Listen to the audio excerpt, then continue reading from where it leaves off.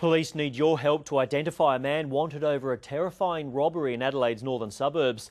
The suspect, seen here wearing a black hooded jumper, allegedly forced a man to withdraw hundreds of dollars from an ATM at Ingle Farm. Police say the bandit drove the victim to the bank at the Montague Road shopping centre after approaching him in a nearby street.